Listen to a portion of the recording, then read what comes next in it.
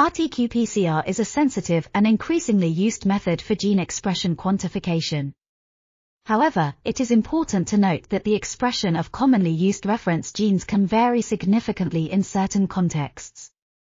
In order to overcome this issue, RefGenes was developed, which is a community tool designed to identify the best reference genes for specific experimental conditions.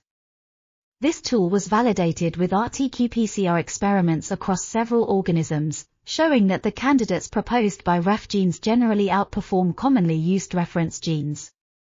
This article was authored by Bleuler Stefan, Kalaydjieva Luba, Verbrugghe Phebe, and others.